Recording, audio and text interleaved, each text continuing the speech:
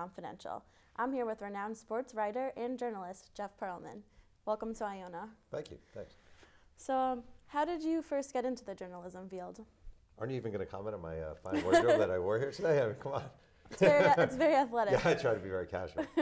How did I get into journalism? Well, I actually grew up in Mahopac, not that far away from here, and I wrote for my high school newspaper, and I sort of fell in love with it very early. One of my first stories from my high school newspaper was about how cheerleading wasn't a sport, and I was sort of this. I was like this geek cross-country runner in high school and didn't get much attention. And I write this story ripping cheerleading, and all of a sudden all the cheerleaders are mad at me and they're surrounding me, and I'm like, this is the greatest thing ever.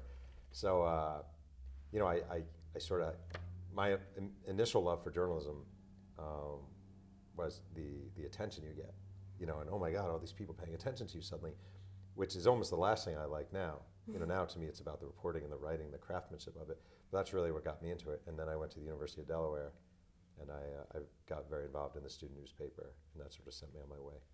All right. And how do you choose the topics that you write about? Do you mean for books or articles? For both. Well, I mean, I would say for books, I really, I kind of have a combination of criteria in my mind what I'm looking for. Number one is something that'll hold my interest for a prolonged period of time. You don't want to spend 2 years working on something and not care about the subject. To write like a book on knitting for 2 years would be the best match for me. Number two is you want to do something that at least has a chance of selling. Every topic I've written about has at least had a shot in my mind of making sort of the bestseller list. Roger Clemens, Barry Bonds, the '86 Mets, Walter Payton, the Dallas Cowboys. They're all subjects that have a shot, at least a shot.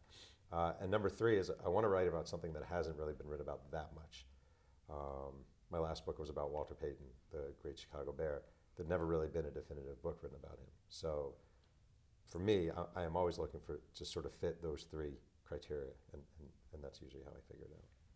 How do you approach writing for your columns versus books differently when you first start out? Well, it's totally different. The biggest thing with a book is research. That's what I really love about it. I mean, you basically, when you write a quick turnaround piece, you only have so much time when you can research. Oftentimes you only have a day or even a couple hours. So with a book, it's all about research to me. It's about taking a year and just living that subject and becoming that subject. And, Walter Payton was from Mississippi, so I spent a lot of time in Mississippi driving through the old towns and finding every high school classmate and everyone he ever went to school with and just diving into it. With a column, you do as much research as you can. You make a bunch of calls and you turn it around. But the real care and what a book has is real sort of, you basically are putting your life into it. You're putting everything you have into that thing. And a column is relatively disposable. So when you're writing a book, about how many people do you interview? Well, ideally, I would love to hit a day when I interview 1,000. That's sort of my magic number. I've never hit. I mean, for Walter Payton, I think I interviewed 700 and around 700. And for this book I'm working on now, I've done about 400, which feels disappointing, after doing that many. But really the goal is that I remember early on there was a writer named Gary Smith for Sports Illustrated, and he once said, never don't make the call. I forgot what his exact words were, but it was basically always make the extra call. That's what he said. Always make the extra call. Always call the next person. Always call the next person. Always call the next person. There's always someone who has a story to tell. And if you're writing about a famous person, the thing is, if you're writing about a famous person, the famous person may not remember the guy who was there for a week, but the guy who was there for a week is always going to remember the famous one. Like if you see like Tom Cruise walk into the Mirage Diner, right? And you say, hey, Tom, he's not going to remember that a week from now, or maybe even a day from now, but you will always remember seeing Tom Cruise. So that's kind of my philosophy. So when you interview people, how do you get them to open up for you? A couple of tricks, I guess. Number one is you always do as much research as possible, right? You want the person to sort of get the idea that you've done your homework. So I'll never be like, so how old are you? Or so where are you from? Those are things I should know going in. You want to have as much knowledge as possible about the person as possible. You don't want to ask stupid basic questions. I hate using the word stupid, but you really don't want to ask stupid basic questions. You want to show this person that you know everything about them, that you genuinely care about their life. And the other thing is I never go in with like a list of questions. I'll never be like, so Steve, how, blah, blah, blah, blah, blah. It's always in my head. And what you really want to do, the way to get people to open up is you turn it into a conversation. You know, how's it going? Oh, it's going well. So you remember that time? Oh, that was crazy. Yeah. The more conversational something is, the more they forget that you're interviewing them, and it becomes a one-on-one, just interpersonal interaction. Well, you've done everything from being writer at Sports Illustrated, ESPN, you're a teacher, you've written for food and fashion. What's been your favorite job and why? That's funny. I would say, I would actually say, writing books. I mean, you know, I'm like to be honest with you, I mean, it's actually funny. As you know, I came in here, I rushed in, I'm wearing my sweatshirt, I'm wearing my baggy basketball shirts. I bought these at Marshall's for $12, right? I'm wearing flip-flops, you know? This is what I wear every day, you know? Yeah. At 3 o'clock, I would drive to Ward Elementary School and pick up my kids, you know? And I'll take my daughter to acting, I'll drive my son for a play date. And I get to sit in a Starbucks and write. And I get to go to like Mississippi and drive around Jackson, Mississippi and eat at the, you know, the Round Table restaurant and eat grits and fried chicken. And you get to live this life, you know? And every time you write about a new person, especially with a book, you are diving into their life.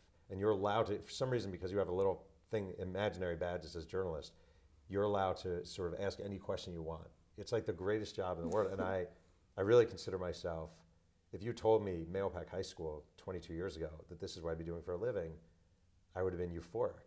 And now here I am, and I am euphoric. You know, it's the best job in the world. Yeah, that's great. So you've written some controversial pieces, from anything from John Rocker to your latest book on Walter Payton. Do you set out to be controversial, or does it just happen? No, you don't. I think the problem is, or I think what happens is, it's like a lot of times in the media today, and I think over the course of my career, journalists are oftentimes sort of afraid to ask the extra question, or they feel like, all right, like John Rocker, who was a pitcher for the Braves in the 90s. Everyone knew he was a jerk, and everyone knew he was kind of a racist. I think it wasn't a secret, really, you know, that he was this way. But I think there's like this conventional idea of what reporters are supposed to ask and what they're not supposed to ask. And, oh, he's a great baseball player. He throws hard.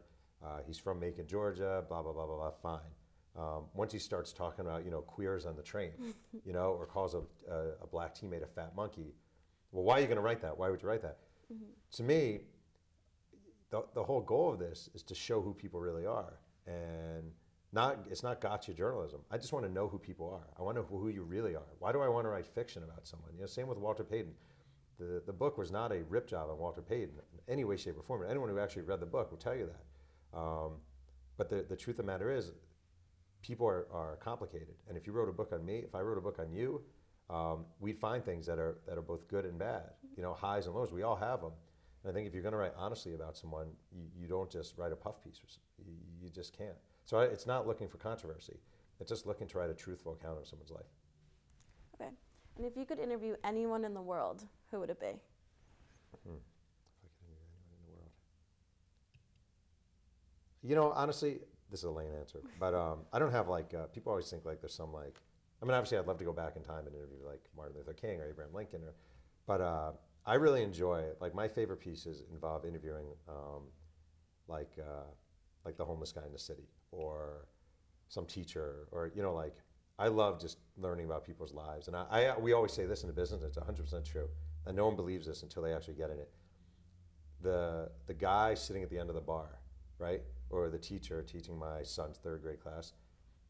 My son's actually in first grade, I don't know why I said that, but teaching my first grade class is significantly more interesting than Derek Jeter, you know, or Eli Manning, because they have real life experiences that don't involve showing up at the ballpark every day, lifting weights for 2 hours, showing up the next day, lifting weight for 2 hours. So to me, I love interviewing non-celebrities, you know, non-famous people, just kind of shooting the breeze and talking about their lives. That's a bad answer, but that's the truth. Okay. Yeah. And what advice would you give to students pursuing a career in the journalism field? Well, I always say the most important thing is, one of the most important things is, all right, like you said before, you want to go into journalism, right? Yes. And I'll give you this specifically for Iona students, right? You want to go into journalism. There are thousands of other people just like you who want to go into journalism, right? And a lot of these people, I went to Delaware, you went to Iona, we're both same level programs, right?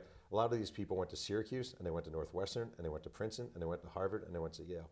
And the thing I always did in my career, have always done in my career, and really did coming out of college, is you always separate yourself. You never go for, if you cover a football game, you never write the lead to the story, or a basketball game since there's no football here. Iona beat Manhattanville 83-76 yesterday behind 22 points. You never do that. You always look for the different, and you always look for the unique, and you always try to find that. And the way you make yourself stand out is by looking for the different, and I wish I could even state it better, but like, when people are hiring students, they don't want to see, the bland.